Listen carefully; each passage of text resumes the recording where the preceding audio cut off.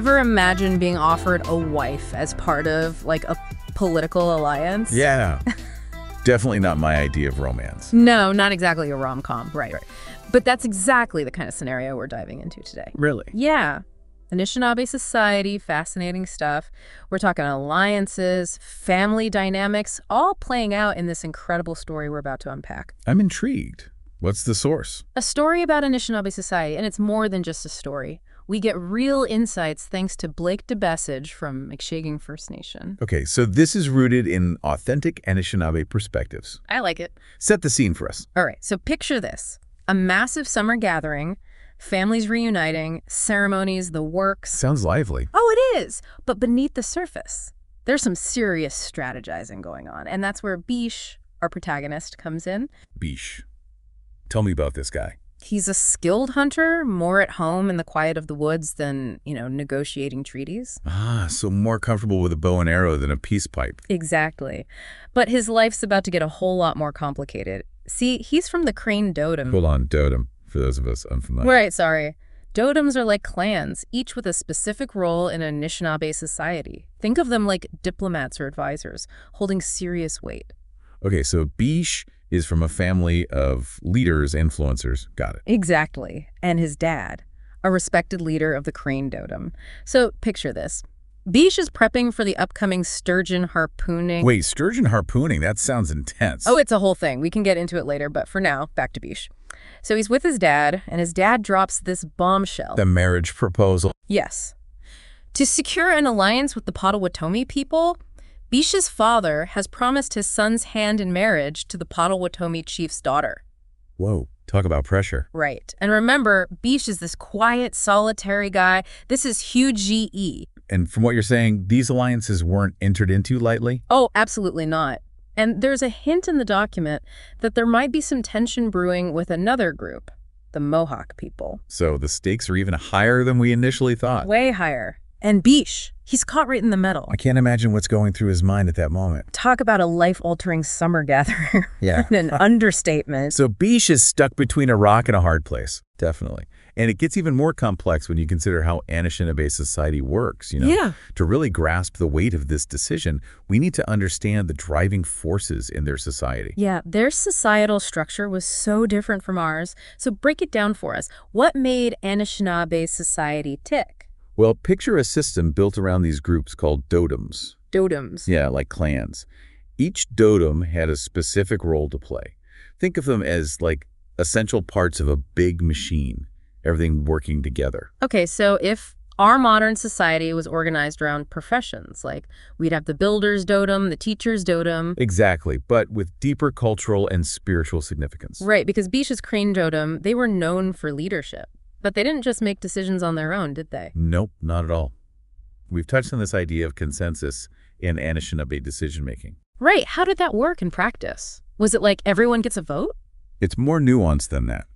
Think less majority rules and more like striving for harmony. Interesting. Yeah, decisions weren't just dictated from the top down. They were reached through discussions, deliberations. Everyone had a voice. Wow. So even as a young man, Beesh's opinion matters in this system. Precisely.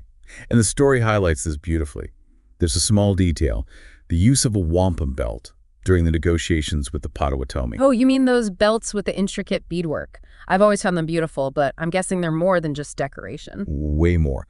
Wampum belts held immense cultural and political significance for the Anishinaabe. Really? Yeah, imagine them as their version of written contracts or historical records. So they're recording these vital agreements and historical events. But in a way that's also deeply meaningful to their culture.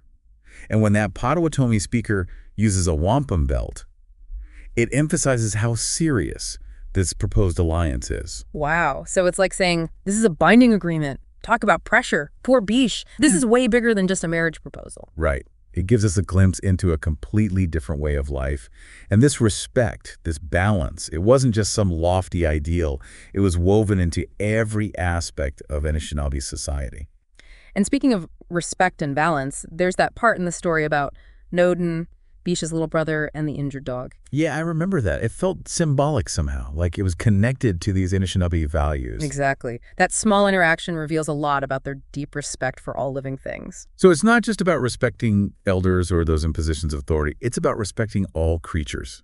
Absolutely. Animals, plants, the land, it's all interconnected in their worldview. It reminds me of how they harvested wild rice, using those specific roles, the puller and the knockers. Right. The polar would guide the canoe, and the knockers would carefully harvest the rice. They only took what they needed, ensuring there was enough for future generations. Such a contrast to how we often exploit natural resources today. It's a powerful reminder that true prosperity isn't about taking everything you can get. It's about maintaining that balance. It's about sustainability. It really makes you think.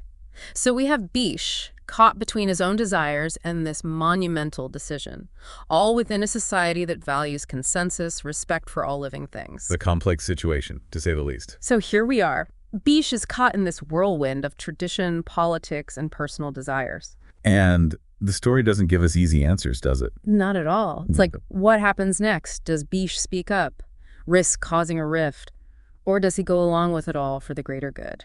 It really makes you consider the complexities of leadership in a consensus-based society, right? Absolutely. It's easy for us to say, Beesh, just follow your heart. But when the fate of your entire community is potentially at stake, the decision becomes a lot more difficult. And I think that's what makes this story, this deep dive, so powerful. It's not about judging Beesh. It's about understanding the weight of those traditions, the pressures he's facing. Exactly. It's about recognizing that leadership isn't always about having all the answers. Sometimes it's about making incredibly tough choices. Choices that might even require personal sacrifice. And that's something that resonates just as strongly today, even in our modern world. 100%. So as we wrap up our exploration of Anishinaabe society through Beesh's story, we're left with this profound understanding of their values, the way they made decisions, that balance between individual needs and the needs of the community. It's pretty remarkable. It really is. And it makes you think, how can we incorporate some of these values into our own lives? Respect, balance, consensus. These are things we could all use a little more of, wouldn't you say? For sure. And sometimes the most important lessons aren't the ones that give us all the answers. Sometimes it's the stories that leave us with lingering questions, the ones that make us pause and reflect on our own values and choices. Couldn't have said it better myself. And on that note, we'll leave you to ponder that. Thanks for joining us for this deep dive into Anishinaabe society. Until next time.